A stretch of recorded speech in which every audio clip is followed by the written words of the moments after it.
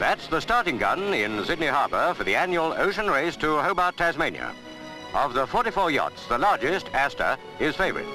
Her crew are content to let the smaller vessels make the running in the sheltered waters of the harbour. Plenty of time to assert herself later. There's 680 miles of sea going ahead, a sporting event to stir the imagination. Rounding the heads into open water, they run into a nor'easter stiff enough to test anybody. Some steer for the outside, leaving the inshore calmer seas to the less venturesome. Astor is lying 7th, but when the Tasman Light hoves in sight, the rest are astern of her.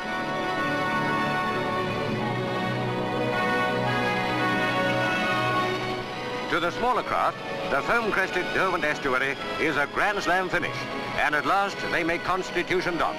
Here the news is that Astor was first home, but on handicap, the race went to Freya, a yacht launched only a month ago.